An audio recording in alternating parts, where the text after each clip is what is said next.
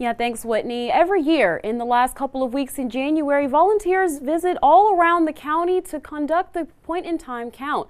While the count itself isn't anything new, this year's numbers could set a record, especially if it's following the trend from the past couple of years.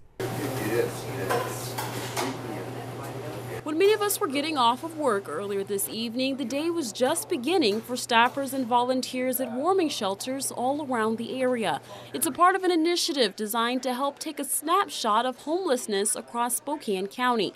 Here in the city, volunteers are starting at locations like this one, the Truth Ministry Shelter. It's an opportunity for us to survey people experiencing homelessness and understand a little bit more about the circumstances and the landscape of their homeless situation.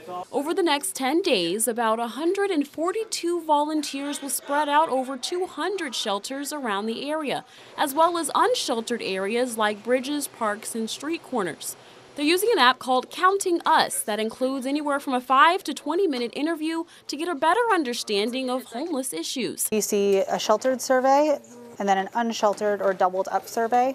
And that's the survey that we use for anywhere that's not considered a shelter or a warming center. The data from this app populates immediately, giving it the real meaning of point in time.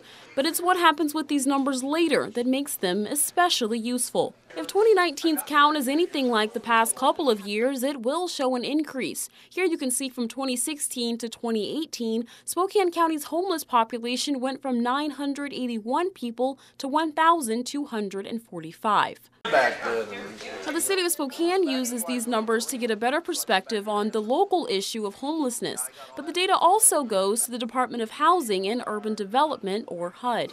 HUD then uses these numbers to analyze how effective their work is each year and how to properly distribute resources and funding.